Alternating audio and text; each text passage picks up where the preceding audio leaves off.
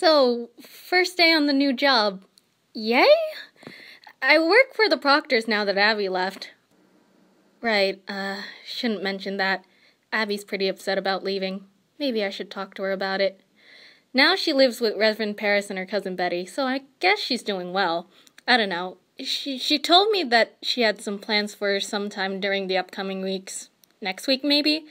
I don't know. The new job. It's okay. The Proctors are pretty nice, and... Oh, Mary. Oh, I gotta go. Housework, you know. Coming!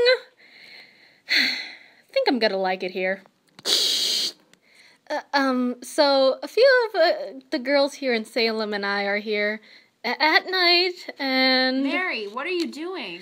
Nothing. I'm just using my phone. Well, you better not be recording this. Nothing of the sort, Abby.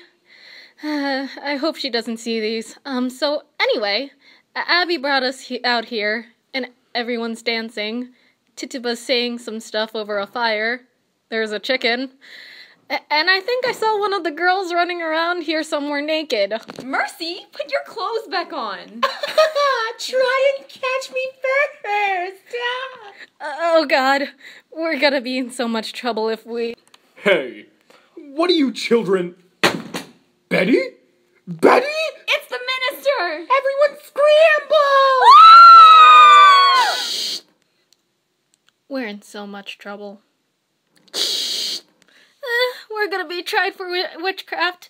I tried to talk to Abby about it, but Mr. Proctor sent me home. But everything will be fine by tomorrow, right? Right? I'm an official of the court now. Don't tell Mr. Proctor. He wouldn't like it.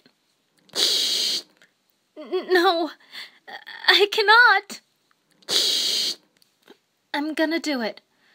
Today, I will confess. I couldn't do it. I couldn't do it. Today's the day they'll hang.